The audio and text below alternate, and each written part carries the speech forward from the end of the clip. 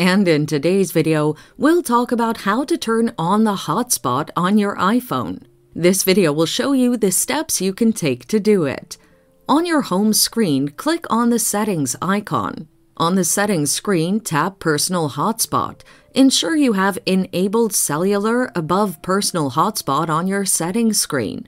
On the Personal Hotspot screen, tap on the toggle switch to turn it on. The next step would be to verify the Wi-Fi password and the name of the phone. On the device you would like to connect to, tap on Settings, then Wi-Fi, and look for the iPhone in the list. Tap the Wi-Fi network to join and input the password for your hotspot. How to know how many devices are connected to your hotspot.